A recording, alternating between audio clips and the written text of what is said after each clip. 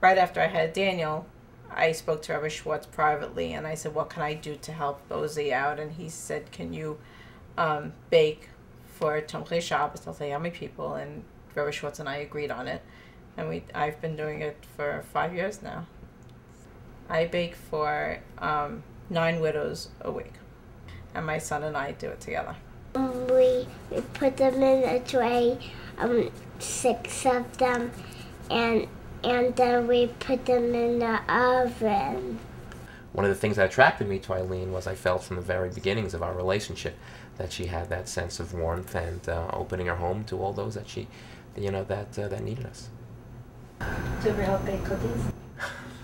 No, he's not allowed in the kitchen. She's telling the truth. Yeah, I guess from 10 in the morning to 3 in the afternoon on Thursdays and Fridays, I'm verboten in the kitchen. Yeah.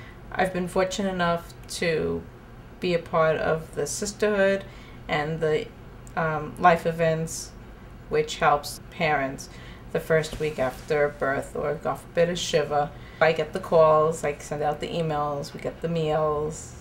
We just did the Women's Health Day, and then we're going to do more throughout the year. My mother was always into Chesed. She would always take people to hospitals, visit them. And I learned from my mother to continue to do that as long as I can. People don't say, hey, you're Zach or you're Eileen. They say, hey, you're Daniel's daddy, or you're Yona's father. We're known by our children. I love taking them to shul, especially to the Daf Yomi on Shabbos, sometimes Sunday. Daniel's been going to Daf Yomi since he's 6 weeks old. And now that he's older, he brings the cookies, the drinks, the napkins, and says, I want to cheer too. What I've always tried to imbue in them is the excitement of both going to shul, of davening, of learning Torah, of doing mitzvahs. It's difficult when a child is 5 or 2.5. How much can they really understand? But You'd be surprised. You'd be surprised. That's true. But Ozzy makes it easier. Ozzy really does make it easier because of the wide variety of activities that they have, and of the like-minded families that participate in all facets that the synagogue has to offer. When you get to shul, where do you go?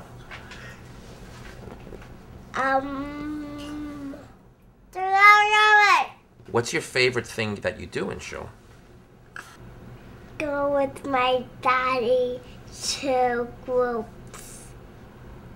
The shul is a place that takes the values that you have at home, and it's an extension of that. And so it's very important to choose the right synagogue for your family. It's not so simple that you just show up and daven and come home. It's very important that the people and the place articulate the same message and the same vision that you have here at your Shabbos table, or that you have when you're going out and about. It's very important that the synagogue transmit those same values of caring for other people, of feeling each other's pain and pitching in where you can. And Ozzy does a fantastic job in sending those messages to my children. Was my dad, and I won some one night. I work and then I was as the working trip, and I was going to show. I'd like to thank the community. I'd like to thank the rabbis, the rebbitzins, and the office staff for all the work that they have done and they continue to do. Well, I've always found that these thank yous are unfair because people are an amalgamation of numerous different influences. And I'm sure sitting amongst everybody tonight, there's a dozen or so people, 24 people that have had profound influences on our life. They know who they are, and they can see some of their influence in the way that we go about our day. And to those people, I say thank you. There is one person who we know is not here, and that is my mother, who passed away approximately 3.25 years ago.